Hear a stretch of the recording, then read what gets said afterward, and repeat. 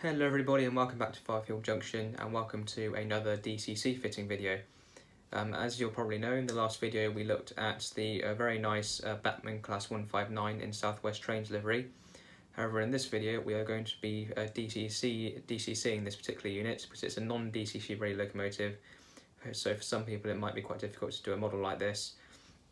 However, I've done several models like this in the past and I'm used to models with this sort of tooling, so I know what I'm doing. Well, I don't want to sound too sort of sluggish there, but yeah, I know what I'm doing with models like this, so we should be fine. So we'll do this video in two parts. So in this video we'll focus on doing the motor unit, which I've got here in front of me. Then in the next video we'll focus on doing the end units. I'll only do one of the end units in the video because they're exactly the same. So once you've done one of them, you can easily just transfer the skills from that one to do the other one because they're exactly the same. But anyway, in this video we are going to be doing the motor units, which we've got here in front of us. I'll quickly just put this out there just to ignore that some of the couplings are missing. As you can see, there's a coupling on this end, but there isn't one on this end. Before this video I was sort of halfway through in the process of changing the couplings over to the couplings that I mentioned during the review. If I just grab one of the end units, you can see that it's got one of the Bachmann sort of close coach couplings fitted to it. Because I like using these sort of units with these kinds of DMUs because I think they just look a bit better. They make the units couple closer together, and it means there's no awkward sort of movement between the units. So if you say the units on the track, you don't get any sort of this sort of motion which you get with the standard couplings. So that's why I like using them, and I was just halfway sort of changing them. Plus, when I was actually changing the couplings over on this particular unit, the bogie frame decided to come off and one of the pickup wires came off as well, so I ended up fixing that and then just didn't bother putting the new coupling in. But anyway, enough of that, we'll put that out of the way. Let's get the body off and we'll see what she's like inside at the moment. Now usually what you do is you take out a screw at this end and this end of the unit, and then you'd unclip the body.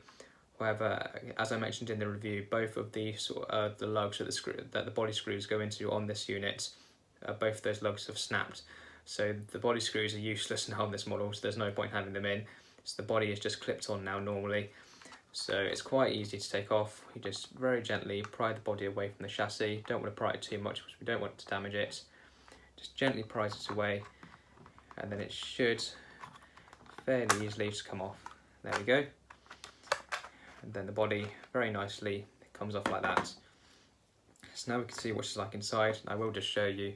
If I hold it up to the camera, you probably can see there, that's where the screw is supposed to go into, but you can see that half it has snapped off, and it's the very same on the other end there. As you can see, the screw lug has snapped.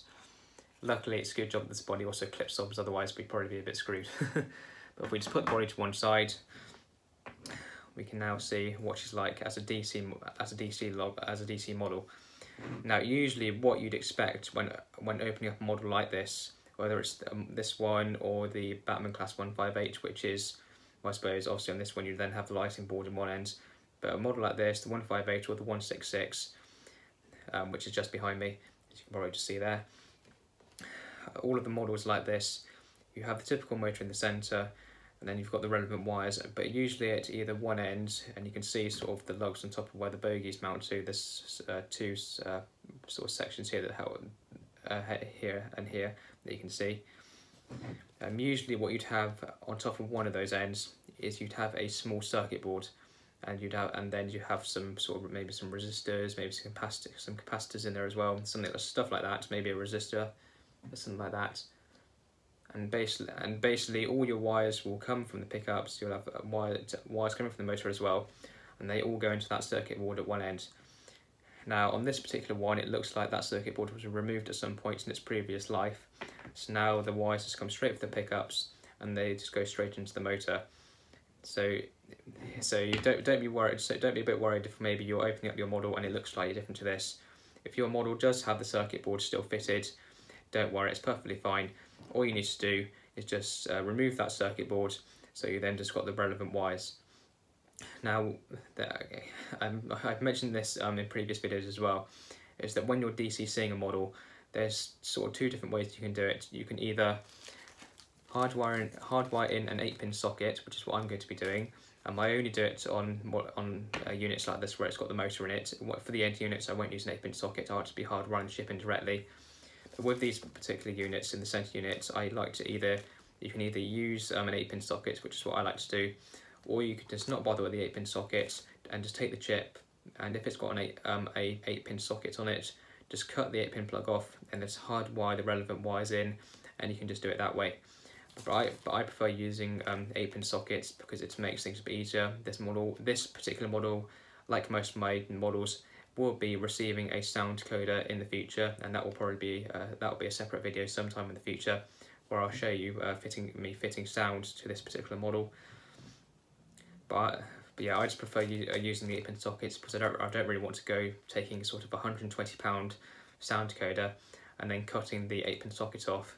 I just don't really want to be doing that, so I just prefer hardwiring in an 8-pin socket to make the model DCC ready, and then just taking the decoder, and then just plugging the decoder in. So then one of the positives of that I find is then if at some point in the future you decide you want to change the chip over, or you maybe just want to run the model on DC, all you have to do is take the chip out and then plug the new chip in, or you can just take the chip out and then just stick in an 8-pin blanking plate, and there you go, the model's back to DC again.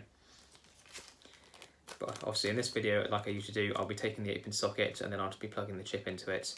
So as we can see at the moment, we've got wires coming from both bogies, on either side of the bogies, and then going directly into the motor. Now what we need to do is, since at least on one end of the model the wires are colour coded, what we'll be doing is we'll be desoldering the wires from the motor. If I just hold it up to the camera, you can see we've got a red wire here and a black wire here coming in. I think this wire probably should be red, but it's not, but that'll be fine. And what we'll do is we'll desolder the pickup wires from the motor on both sides. And what we'll do, the red wire from the 8-pin socket will solder to these two wires here and here. The black wire from the 8-pin socket will go to the two other bottom wires here, and then the orange wire for the decoder will go to this side of the motor, and then the grey wire will go to this side of the motor. So I hope that makes sense. If at any point in this video there's something you don't understand, just feel free to drop a comment below if there's something you don't understand, or you just want to ask some sort of question about DCCing a model or something. Feel free to just drop a comment and get in contact with me, and I'll happily help you. Because obviously DCCing a non-DCC ready model can be quite daunting for a lot of people. But anyway, let's get the 8-pin sockets fitted, get the chip fitted, and we'll get it running. So I'll see you in a second.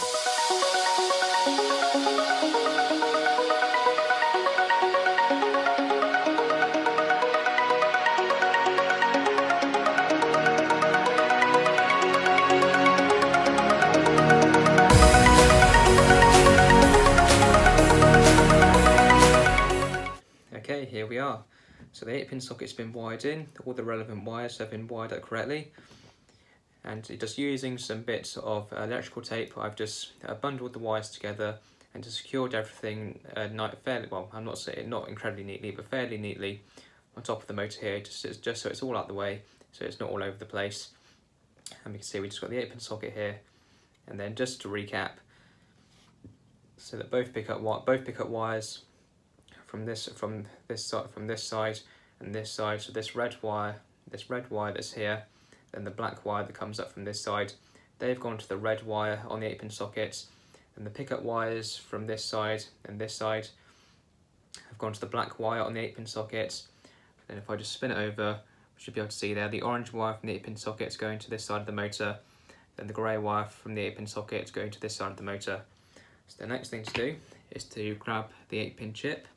I've got one of the Lenz chips here. This is the standard plus V2, as you can see just there.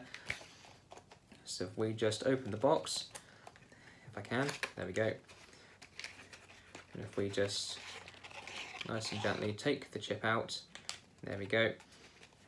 We'll just leave the instructions and everything in there for the moment. And then we just need to plug the chip into the 8-pin socket, so it needs to go this way round, so all the relevant wires match up. Just gently press it in, there we go. And then what we can do is we can just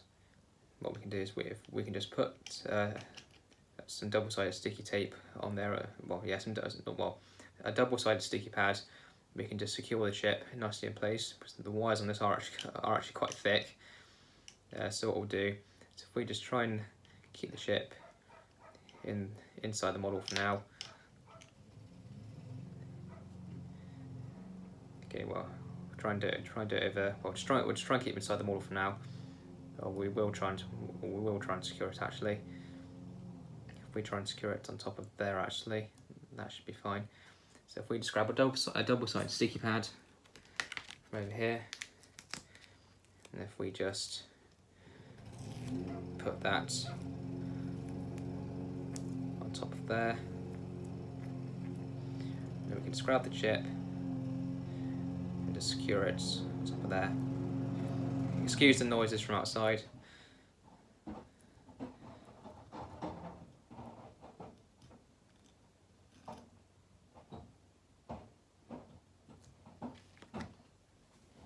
There we go.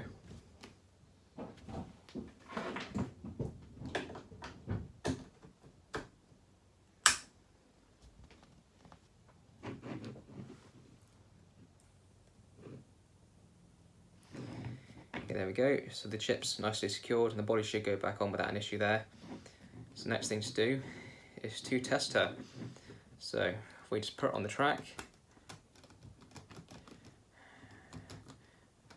there we go.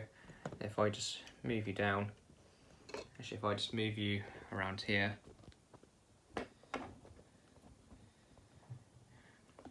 there we go. There we are, so hopefully you can see that.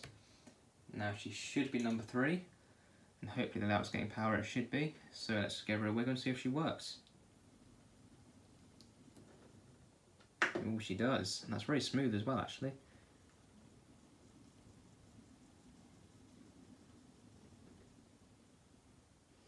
That's beautiful. That's much smoother than I was expecting it to be actually. Very nice. Let's try and get her going as slow as she possibly can. There we go. That's the slowest she'll go at the moment. But yeah, that's really good. So overall, I think we can say that was very successful. So the next thing to do will be to do the end units. So that'll be the next video. So thanks for watching, guys. And I'll see you guys in part 2, and we'll get the end units hardwired, and then we'll come back, get the whole unit coupled back together, and get it running around the layouts. So thanks for watching, guys, and I'll see you in the next one.